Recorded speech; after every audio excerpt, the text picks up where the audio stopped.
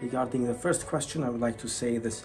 I admire usually the way Haciaturian uses his implementation of the instruments regarding folk music, how extravagant he is and how freely he uses the whole orchestra and makes the folk music sound with its entire freedom, with its entire liberty. So this is what making, I think, the classical change from folk and from folk to the classical, and makes the music really sound healthy and dynamically great. This is what I really think is the link that is connecting me with Haciaturian's compositional technique.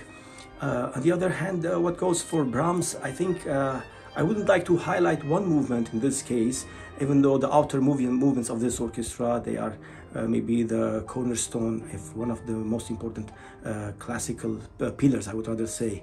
However, I think in this case, Brahms had to be highlighted with an entire symphony, because this symphony he has tried to execute all the compositional techniques and the theoretical understandings. However, he has got the masterpiece, which is the Symphony No. 4 by itself, with its great romanticism and with its utmost capacity of the emotional and compositional ups and downs, which is making this piece really an amazing monumental masterpiece.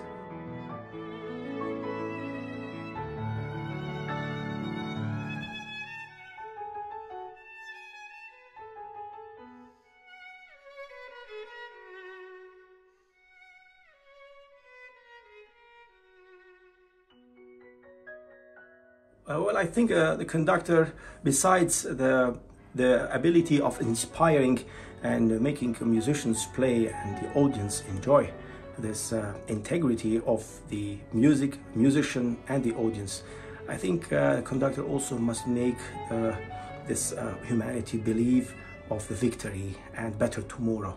Because no matter what are the circumstances, still life goes on with its utmost difficulties and with its barriers, and humanity has one thing to do, but is to overcome all the barriers and end up with a victory. So I think this is the end point of the conductor, and makes people think forward when he is thinking forward, and life is going on with its great positivity.